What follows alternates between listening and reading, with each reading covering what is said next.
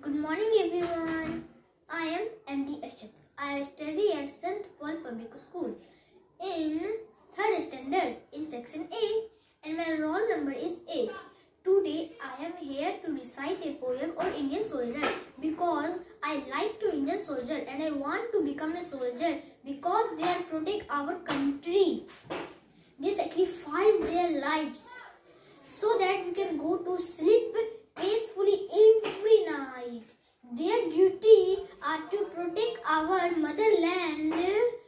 They do not get comfortable life every day and still they dutifully protect our country. So the poem is nothing can be compared with the sacrifice of a soldier. They work while we eat, they work while we eat, they work while we sleep, they work while we enjoy, they work while we cry, they work while we cry, they work while we rest, they work while we protest.